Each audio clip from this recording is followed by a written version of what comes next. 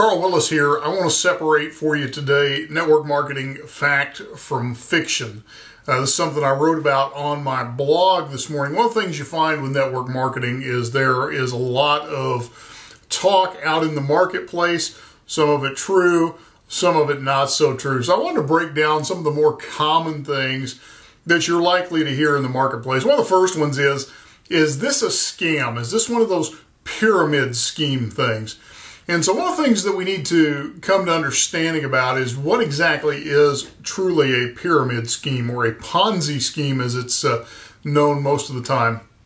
This is simply an exchange of money in which no goods or services are traded that benefits the person running the scheme. Bernie Madoff is a great example of that. He was replacing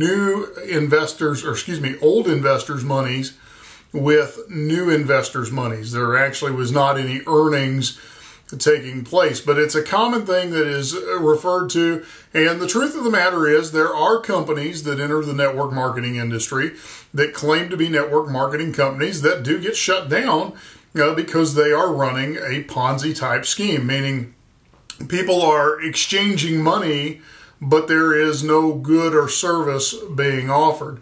Simply the promise of greater earnings. And so that's what would make a business a scheme. What you'll find in most network marketing companies, they are direct sales companies, meaning they just sell direct to the consumer through a consumer-based sales force, and there is a product or service that is being offered in exchange for money, and then compensation, of course, being paid to the representatives who are introducing the customer to that product or service. Second thing that comes up is, can I get rich in the first 30 days of my network marketing business? Well, the reality is that's false also. While there are some exceptional stories of exceptional individuals who make large fortunes very quickly, that really isn't the norm. And the norm is this is a business like any other business. The only difference being it is a lower cost of entry, and a person can get into profit quicker than they might be able to get into profit in a traditional brick and mortar type business. But the same work ethic applies.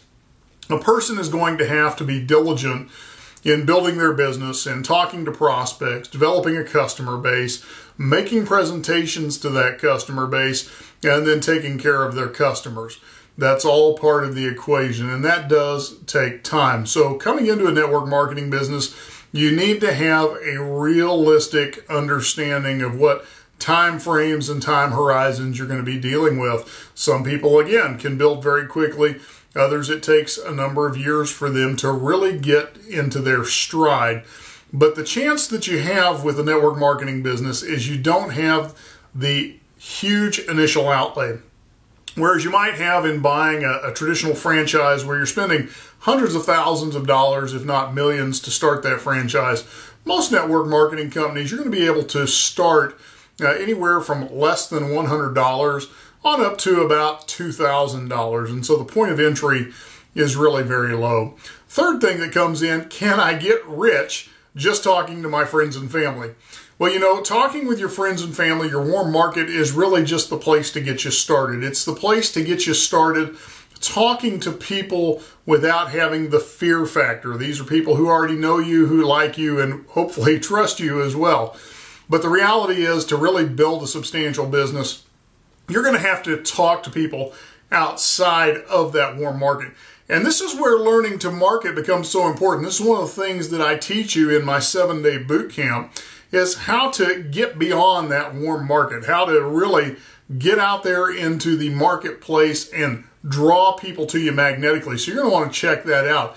But the truth is, you're going to want to build a prospect list. And so marketing is going to be a consistent piece of what you do each and every day. In fact, it will be one of the primary things you do each and every day. Getting in contact with new people, putting you in front of people who have not heard your message before, who are just being introduced to you for the first time. And so those are things that are extremely critical to you. So these are just a few of the fallacies you're going to find. I hope you'll consider this as you're thinking about a network marketing business. It's a great business. It's a business that has allowed me freedom to continue my ministry work, to travel the world. It's allowed me to do a lot of things that I couldn't do before. In fact, it's the very vehicle that I use to go from being homeless to getting back on my feet again. So I want to encourage you, if you're looking to get started in network marketing, maybe you find yourself a little stuck, go through my 7-day boot camp. It's free to you. It's a service that I offer just to give you some of the secrets that I've learned along the way, help you avoid some of the pitfalls and mistakes that so many people fall into. The link is below this video, so I look forward to getting to know you in the days to come.